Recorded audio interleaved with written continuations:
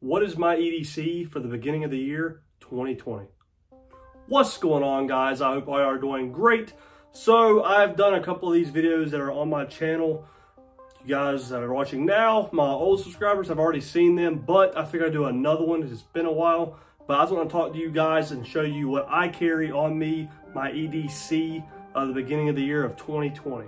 So guys, if I sound a little funny, I apologize. I've been doing some sinus stuff for about a week now, so just bear with me, but let's get to it. So what is my EDC right now on me? My EDC does not change that much, and for about the last year, it has been roughly the same besides a knife, some of that changed, or what kind of flashlight I'm running, but it's mostly the same.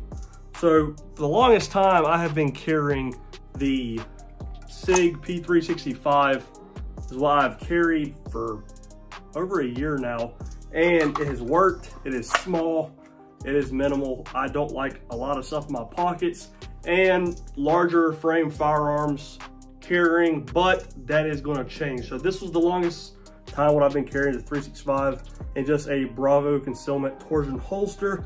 Yes, I know there is great holster companies out here, guys, and I'm looking for some other holsters, but Bravo Concealment, I have done a little bit of stuff with Bravo Concealment, and they sent me some free holsters to try, and I really appreciate them doing that. So that's what I used to carry. We will talk about what I am carrying now and everything. So what is in my back? Nothing stays in my back right pocket. My back left pocket, this is still the same, it has not changed. I run a lot of Olight stuff. There's a lot other great flashlights out there, but Olight for handheld lights, it's just hard to beat them. I have a lot of Surefires to carry for work, a couple of Stream lights and Phoenix, but Surefire and Olight, especially Olight, I seem to always stay with. And this is the S2R Baton II. Now, I've carried this thing now for around 2 years, so that has not really changed. It's small. I have a lot of other smaller Olights I carry, but that's most of the one I go to. What is in my, so that's everything in my back left pocket, nothing in my right. Front right pocket is my cell phone, which I'm filming right now, and it's a iPhone 11 Pro Max, that's the name. So that stays in my right pocket, that is it. Left pocket, I'm carrying, this has changed, and I've had this now about 6 months carrying now, and it has worked. I beat it up, but this is the Spyderco Manix 2.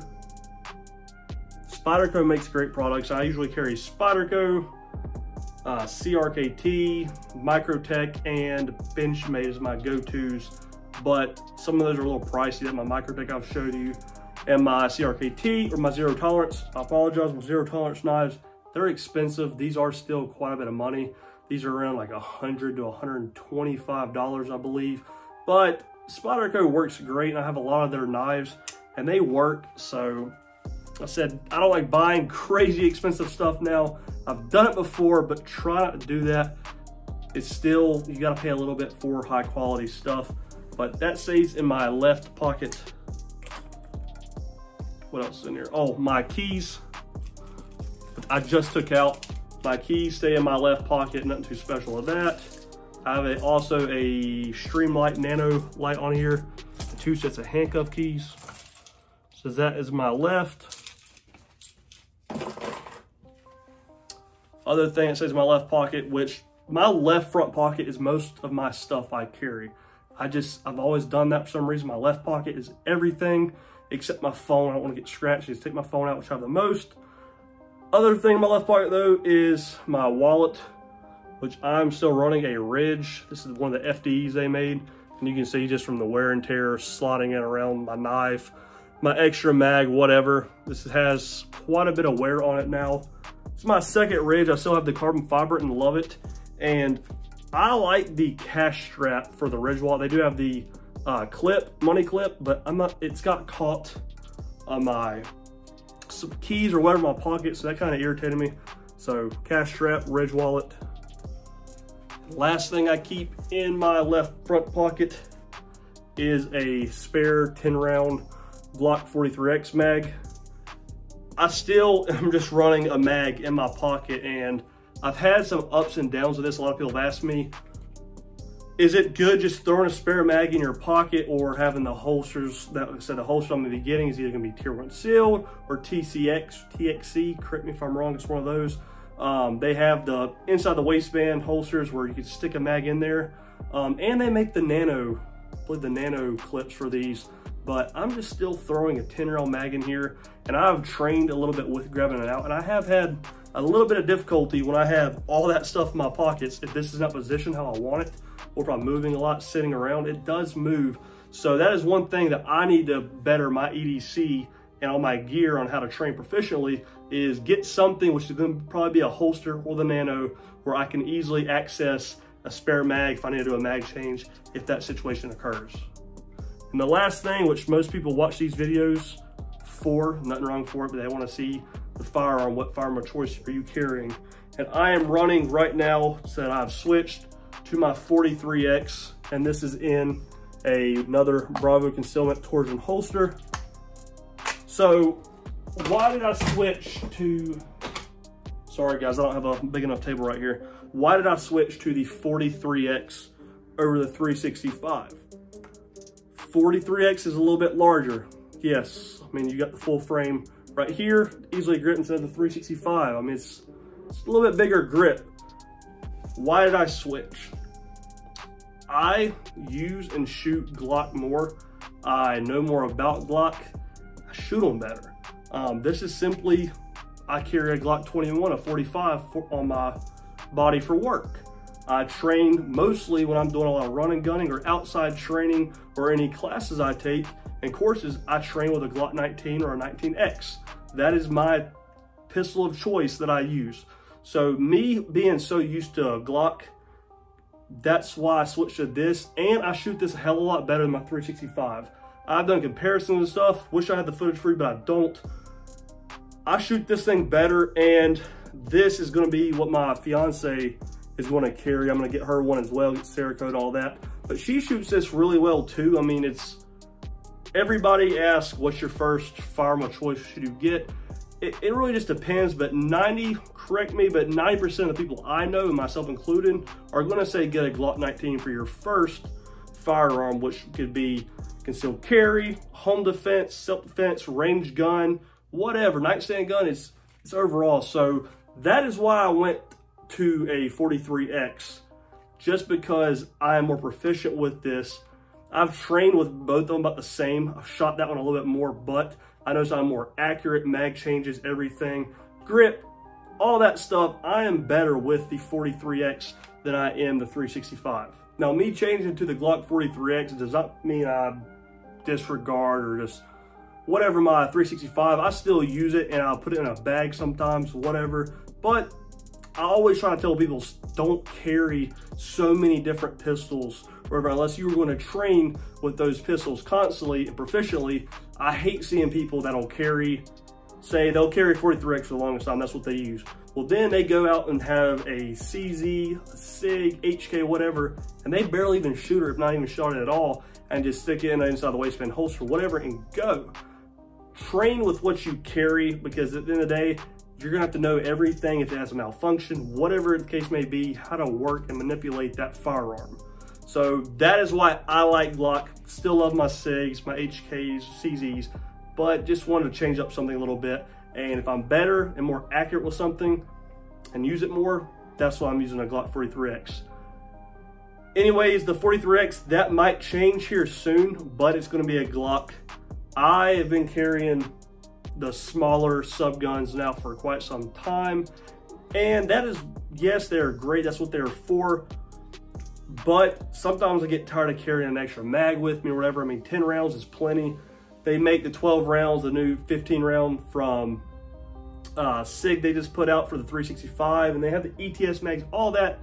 So these little guns can carry quite a bit of rounds now, but I am probably gonna go now into my Glock 19 that I used to carry, or a 19X, a little bit bigger, a little bit more rounds, bigger grip, more accurate, all that stuff. But I'm probably gonna go to that. But just little guns are easier to carry, and if you're not completely skinny, which I'm not the skinniest person as you can see, but smaller guns are easier to carry. And that being said, I carry inside the waistband at my appendix. If For those of you that know, the Manix carry depends on the holster you have. Like I said, I've been using Bravo Concealment holsters. God give them to me. I'm not paid from Bravo or anything. They give them to me to test out, to keep, whatever, talk about them. So I don't have to praise them. I don't have to bash them, just being honest with their holsters. But I will be going to a bigger gun and having a different holster, because the only thing about Bravo is you can't run some lights. They make good stuff for really good prices. They're very affordable for anyone in the market that has pistols, whatever, that need concealment holster. But bigger holster I'll be running, and I can just stick a mag right here in the holster I'm gonna get. So it'll be a lot easier for me, and I'll be training more with that.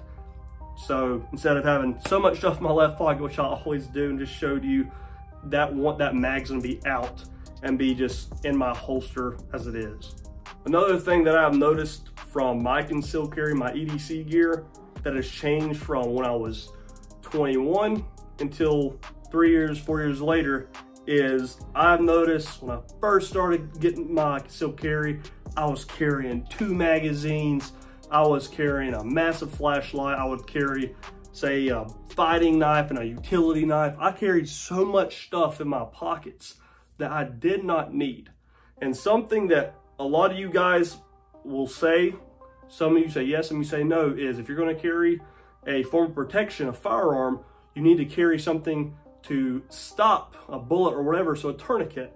That is one thing I do not carry on me. I've tried for a couple times, just trying it out. I'm tired of having so much stuff on me. But that being said, I do carry a crossbody bag that I just recently got, and I carry a bigger gun, an extra mag or two. I carry a bunch of stuff. I carry a set of handcuffs for my work.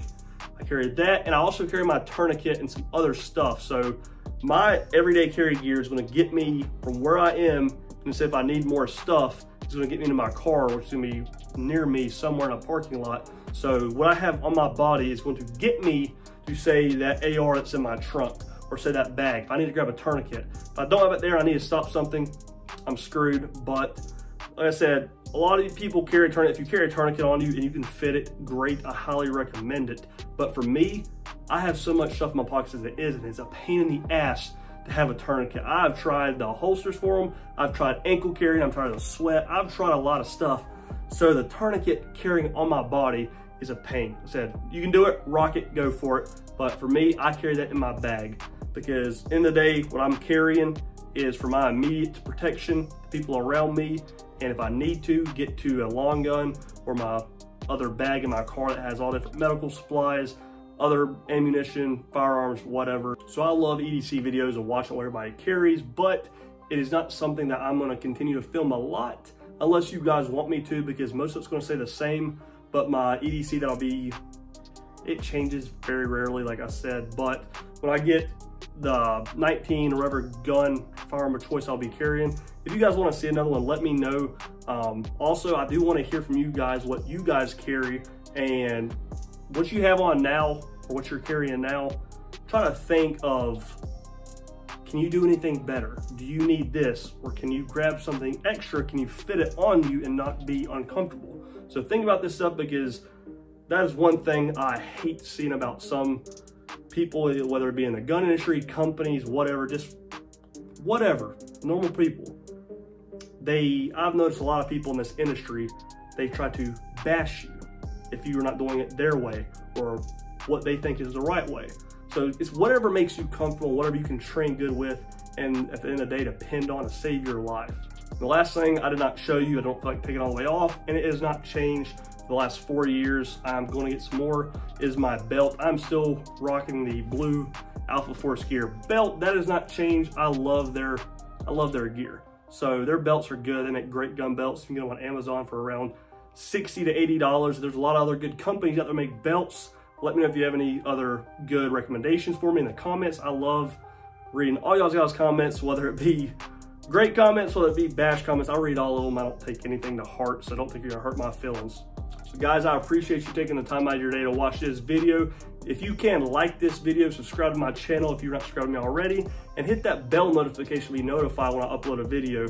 I am getting videos out once a week, sometimes twice a week, depending on my work schedule and everything, If you want to and support the channel just a little bit more, subscribe me over on Patreon, guys. This stuff can get quite a bit expensive, filming, lighting, and ammo and shooting. But I do have some sick content coming up for you. And if you want to see more stuff, subscribe me or check out my Instagram account.